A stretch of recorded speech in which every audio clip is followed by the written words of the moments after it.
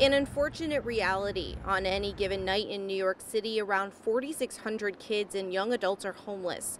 Some running from danger, others just have no one to turn to. Many find their way to shelters and nonprofits like Covenant House, finally feeling some safety and stability. And then the pandemic hit. Many terrified that Lifeline would disappear. He said, "Well, we thought you'd close down, and we'd have no place to go." That's the expectation. Our young people don't expect the adults in their lives necessarily to be there for them. Sister Nancy Downing says that's exactly why Covenant House, which helps to house and support homeless youth, didn't close down. The nonprofit is under Catholic Charities.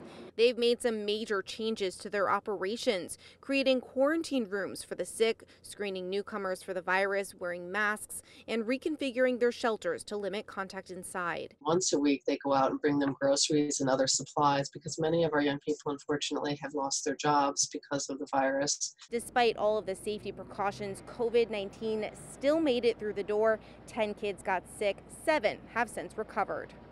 And, we've had some staff who have gotten sick. Shakima North was one of them. Like many, she was unable to get tested, but she did have coronavirus symptoms. She went back to work at Covenant House as soon as her self-quarantine ended. Yeah, those are my kids. So She knows what could happen if the shelter isn't open. you would have young people trying to make it work, right, in homes that weren't safe. According to city data, 34% of kids are homeless because of abuse or frequent fights with a parent.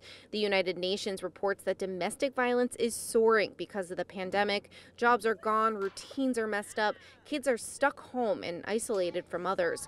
The perfect storm. So for Covenant House, the risk and the changes needed to keep operating are worth it. You would have young people back on the streets, right? So finding maybe a bench or a park, or which would even be limited, right? Because the parks were even closed, or sleeping on the subways. Support is also important. Donations are being accepted online. And last Friday, they held their annual Sleep Out event, a major fundraiser, virtually.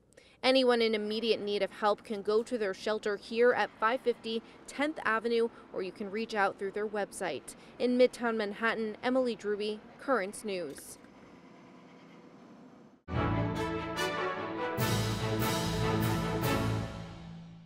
If you're watching Currents News on YouTube, be sure to hit the subscribe button and then click on the bell to get instant updates about all of our newest content, because we are putting your faith in the news.